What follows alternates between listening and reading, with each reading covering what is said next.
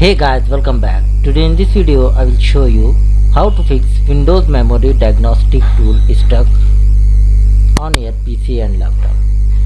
So for this guys, first go to start and type here command prompt.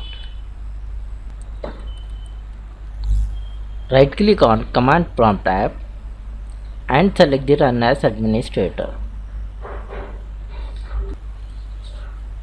Type here guys first command sfc space / scan now and hit enter on your keyboard.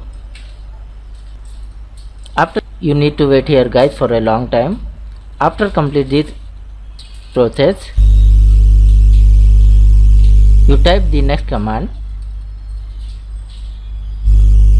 dism space / online space / cleanup dash image space / restore health and hit enter on your keyboard.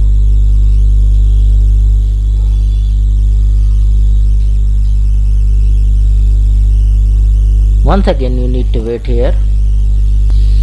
After complete this process, you close the command prompt and restart your computer. Hopefully guys it will fix your problem. So thanks for watching this video. Please like, share and subscribe.